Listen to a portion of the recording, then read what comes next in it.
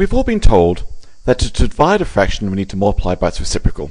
For example, if we were asked to work out, say, 2/3 divided by 4/7, the technique we're told as youngsters is to say, well, let's really make this 2/3 times 7/4 to get the answer 14/12 or 7/6.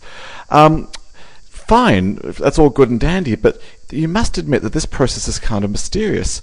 Why is this division, this obolus here, that's the name of that symbol, suddenly changed to a multiplication by multiplying by the reciprocal of the fraction instead of the original fraction itself? So let's see if we can explore this question. Why is dividing by a fraction the same as multiplying by its reciprocal? Let's be very clear about it in the process. And in order to be very clear, we need to understand first and fully what is a fraction in the first place. So when I write something like 6, let's get the pen. When I write something like 6/2, 6 divided by 2, it's really a division problem. I have, say, 6 pies to share amongst, say, 2 boys. That's clearly going to give me 3 pies per boy. So how do I check this? 3 times 2 is indeed 6. Or 20 pies shared amongst 5 boys really is going to be the fraction 4 once. Sharing 1 pie amongst 2 boys really is a meaningful answer. It's called half a pie, hence we call 1/2 a half, and so on. So a fraction is really a division problem, nothing more than that. One of the beautiful things about fractions, which is also one of the most annoying things about them, is that their representation is not unique. For example, if I said 3 pies for 4 boys, well, I can actually get the same result if I double the number of pies and also double the number of boys. That doesn't change anything. There'll be 6 pies for 8 boys. It's actually going to give the same amount of pie per boy as 3 pies for 4 boys. Or if instead I tripled the number of pies and tripled the number of boys, nothing's going to change. It'll still be the same answer. 9 pies for 12 boys must be the same as the original 3 pies for 4. Or if I multiply by 10,000,002 and another 10,000,002, it doesn't matter. So we have this key fraction rule. I have A pies for B boys. If I multiply the number of pies up by some factor and multiply the number of boys up by the same factor, nothing changes. This is the key technique, key step that makes all the fractions work the way they do. In fact, to explain this more fully, have a look at this fraction guide that's available at the website. Just download it. It's all there. Alright, but to get to the reciprocal problem, let's look at some more complicated pie sharing problems. Suppose I asked us to share, let's say 2 1/3 pies amongst 4 2/5 boys, to which you'd say, yick, go away, that's horrendous. But if I follow the key fraction rule, I can multiply the numerator and the denominator each by a common factor, and it won't change the problem. And in fact, if I choose nice factors, I can make the problem much nicer and easier for myself.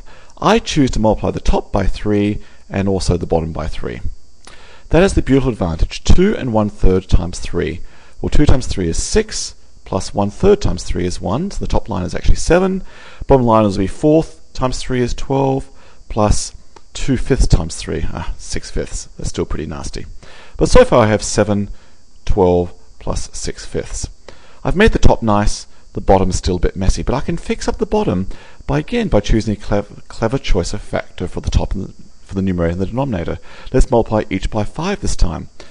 So 7 divided by 12 plus 6/5 is really the same as 35 divided by 12 times 5 is 60, plus 6/5 times 5 is 66. So 2 1/3 pies shared amongst 4 2/5 of a boy is the same as sharing 35 pies amongst 66 boys. Beautiful, not too hard. Let's try another one.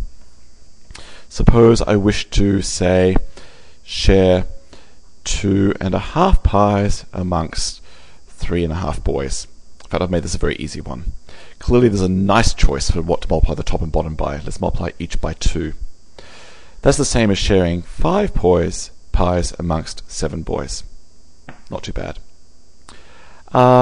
Let's now do one that looks a little bit nasty. Let's have, say, 2/3 of a pie to be shared amongst 4/7 of a boy. Alright, we can do this. The top line's a fraction. Most people don't like fractions. Let's pretend I don't like fractions either. Let's get rid of the fraction. Can we multiply this by clever choice? Well, yes, let's choose 3. And what I do to the top, I've got to keep it balanced by doing to the bottom. Scale both up by the same factor, so that doesn't change the problem. The top line now becomes 2/3 times 3. That's 2. Bottom line now becomes, 12/7. That bottom line's a bit of a mess. Is there a clever choice of fraction for the bottom line? Yes. Let's multiply this by 7 and this by 7, and we now have 14/12. My goodness, that's the problem I just first started with. 2/3 divided by 4/7. There it is. We have 14/12. Not a reciprocal in sight. Let's do this a little more abstractly and see what's going on.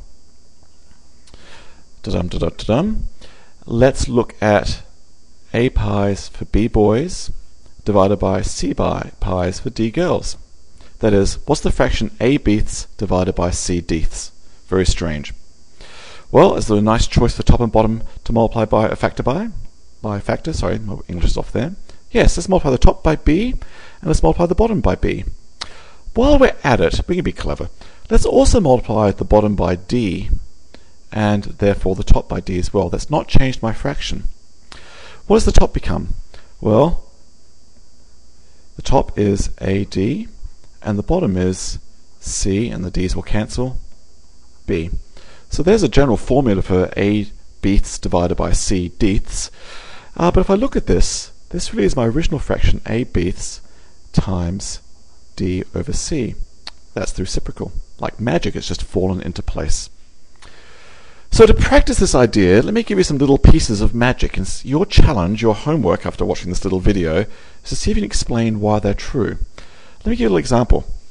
If we did, say, 20/21 divided by 4/7, the answer shall be, 20/21 times 7/4, which is 140 over, what's that, 84. I'm sure there's a common factor something around there. I can divide by 4. That gives me 35 and 21. All right, grand, I believe. Oh, that goes even further. What's that? That's 5, and this is 3. But here's something very curious. Sorry about that pause. If I look at this, what's 20 divided by 4? And what's 21 divided by 7? Oh, my pen's not working. Hang on, I'm having troubles today. All right, 20 divided by 4 is 5, and 21 divided by 7 is 3. It's that. Here's my question. Is it true in general that A bths divided by C dths is actually A divided by C over B divided by D? Did I just choose some numbers which by coincidence happen to work this way? Or is this true in general? Homework question number 1. Here's homework question number 2. Some teachers have kids perform division of fractions as follows. If they want to work out 20/21 divided by 4/7, they say put these fractions over a common denominator. All right, 21 and 7. I guess I need to multiply this latter guy. Also, I'll keep 21 on the bottom, but instead of 4/7, I'm now going to do 12/21. Then they claim ignore the bottom. The answer is going to be just the numerators divided by each other. Dividing by 4, that gives me 5/3, which is the answer I had before. So here's my next question. Is A bths divided by C dths really the answer of, well, I don't know how to write this in symbols, put this over a common denominator and then just divide the numerators? Very curious. Is that true in general, or is that just a little artifice? Actually, I do explore these issues and many other things in this guide, so feel free to have a look at the fraction guide. It's kind of fun. All right, thank you very much.